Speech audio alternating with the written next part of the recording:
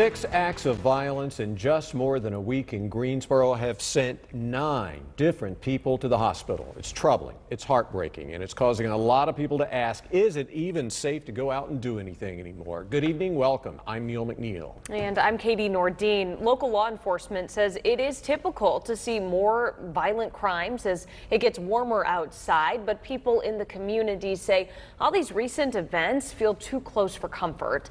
Fox 8's Madison Forsey joins us live in Greensboro to detail the violence and share what people have to say. Yeah, here along Gate City Boulevard is just one of the places where violence spilled out over the weekend. I talked to people who say there's crime in every city, and Greensboro is no different, but they want to see some concrete answers from leaders for a city they love. It's a sad situation. A business, a home, and a busy street, all settings for violence in Greensboro. Does it worry me? It does. You know, I'm not going to sit here and lie that it's not like a bad thing. We should never resort to violence. People in the triad tell us at this point it's faded into the background of their everyday lives. My grandmother's been in Greensboro for a long time, so she'll, when something happens, she'll text me. But it's getting closer to everyone.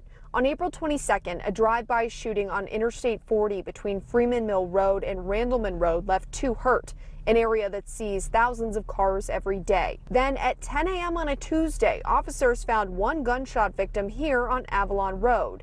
The next day across town, an aggravated assault along Maywood. I'm inside the house. I just heard maybe 20 shots, and there's people running everywhere. Then violence spilled from residential streets on Friday onto one of the busiest roads in the city, West Gate City Boulevard, during rush hour. I'm on Florida Street, and the car just got shot up. The car's full of bullet holes, and I just heard gunshots. This is what the scene looked like on Friday night as officers combed the area between Florida Street and Gate City for hours. But I was outside walking my dog in the apartment complex, and right behind us on Randall Road, we heard multiple gunshots. The next night, 2 people hurt in this parking lot on Randleman Road. Someone just got shot. She's right here in the parking lot, and she's bleeding. She's shot in her back. Then the violence moved north in the city, outside Golden Sons Tavern. A worker there tells Fox 8 the shooting started after a fight. People who live in the city say we need more from our elected leaders and our police officers. They just got to be out here.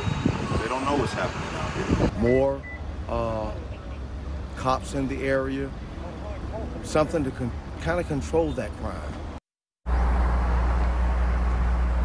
We reached out to the Greensboro Police Department to get a little bit more information about those incidents and if they are planning any way to address the rise in crime. A spokesperson for the department said they were not able to make our request happen today.